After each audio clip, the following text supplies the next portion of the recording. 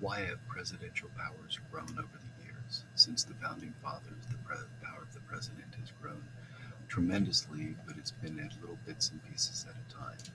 A couple of the reasons are due to foreign affairs, like the need to use troops and solve foreign issues and conflicts. The need to make treaties and deal with foreign powers is with the president, which is one person. Congress can't really declare war and run a war and do all of the negotiating with foreign powers with 535 people. So foreign affairs, war is very hard to do with arguing, fighting, trying to pass things with 535. Congress is very slow to move and even to approve bills and actions. The executive needs in enforcing and executing laws can be handled in executive departments and agencies under the president. And the executive needs have been growing as the country has been growing, as the needs have been growing. The president and its departments can handle this much easier than Congress.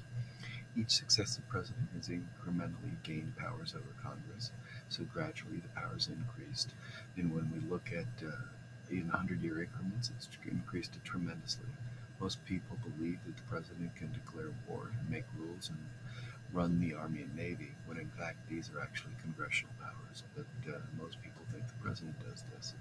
The executive branch is more unified than the legislative branch, and it's basically one person, the president, versus 535, one voice, one plan, one program, so it's more unified than Congress.